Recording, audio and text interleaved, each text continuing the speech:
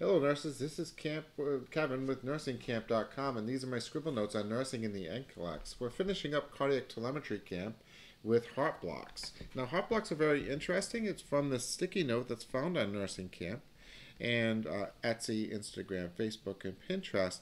And it's a complex topic. And when you're studying heart blocks, it can get pretty difficult to look at. But how I teach it is when you think about the NCLEX and heart blocks, all they really care about generally is third degree heart block because that's acute. That patient needs a pacemaker, and that patient could go into cardiogenic shock, and they could also get VTAC.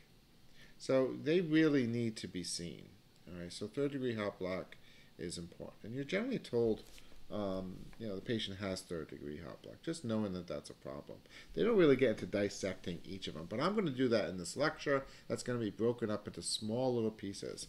And the first piece I'm going to talk about is baseball. Now, I'm not a big baseball fan at all because I was brought up with the Red Sox. Obviously, you could tell from my accent, but I kind of developed this concept to kind of get a better understanding of it. All right, so this is the key. So there are 4 bases in baseball. Okay, each base is a QRS complex. Okay, so each base is a QRS complex. So when we're looking at it, and we have a P wave, then we have a QRS T. So each base is a complex. Okay, now the journey is the PR. Okay, so there's a P wave to R, and this journey goes right around. So that's the PR interval. Now that PR interval should be 12 to 20, and that's boxes, right? So what I'm talking about, I don't really cover this because there's so many lectures on this part, but each block is 0.04. So to get 12, you'll have 3 boxes. And to get 20, you'll have 5 boxes. These are small boxes. So for every journey, it's 12 to 20. That's a normal finding. And this person comes up to bat, and the normal player will go 12 to 20. And you'll see a P wave and a QRS after every single complex. That is normal sinus rhythm. All right, so the first thing we're going to talk about is the first player of the team.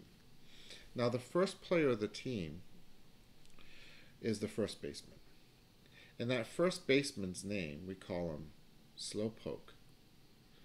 All right. So, Slowpoke, QRS, QRS, and QRS. So, Slowpoke on his jersey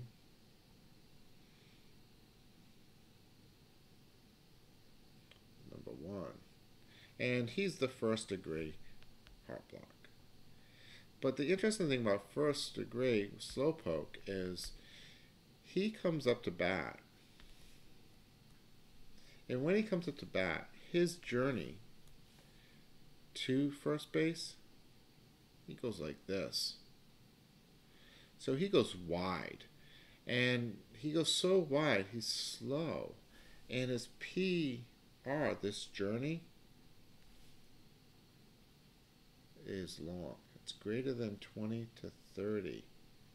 So, but the interesting thing about that is he does touch all the single bases. So the PR is long, but he touches all the bases, which means that there is a contraction of the QRS.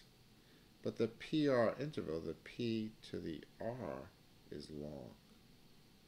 And it's 20 to 30, but there is a QRS after every P wave, but it's just very long.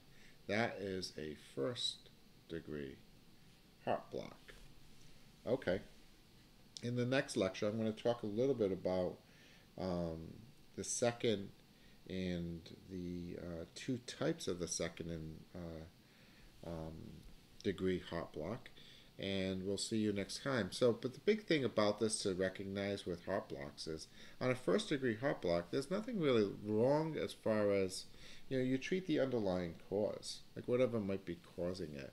And remember that, prolonged PR, it's on the chronic side. And if you've seen my lecture before, something going on here. It could be potassium or, medications or something like that. But there is a conduction going on.